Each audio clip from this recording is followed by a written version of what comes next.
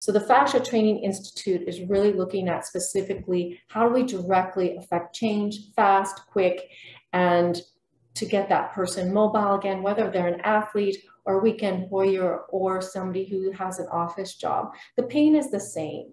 So we want people really to be out of pain, and we want them to get their edge back and get movement. So really the number one thing you can do for your health is movement, whether it's for your brain. It's the number one way to prevent dementia is movement, and specifically a tempo and timing of cardio, and to do it every day would be optimal, but the medical community says 3 to 4 times a week, and it actually prevents premature dementia and Alzheimer's.